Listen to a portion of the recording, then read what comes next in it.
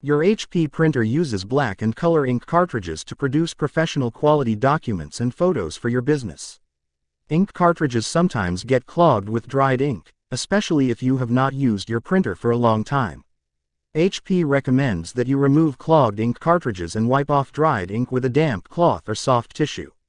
After you manually clean the ink cartridges, the printer performs an automatic cleaning cycle to eliminate remaining debris. They have 8 steps to do this. Step 1. Power on your printer and open the lid to automatically move the ink cartridge's cradle toward the center of the machine. Disconnect the printer from the electrical outlet. Step 2. Squeeze the tabs on the front and back of the black or color ink cartridge, and then lift it out of the printer. Step 3. Moisten a lint-free cloth or tissue with distilled water.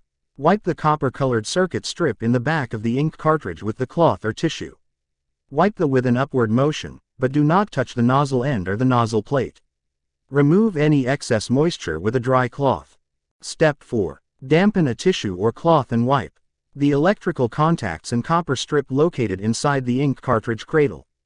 Step 5. Hold the ink cartridge by its black or color cap. Remove any dried ink from the cartridge nozzle with a damp cloth or tissue. Step 6. Reinsert the cleaned ink cartridge into the cradle and press down so it locks in place.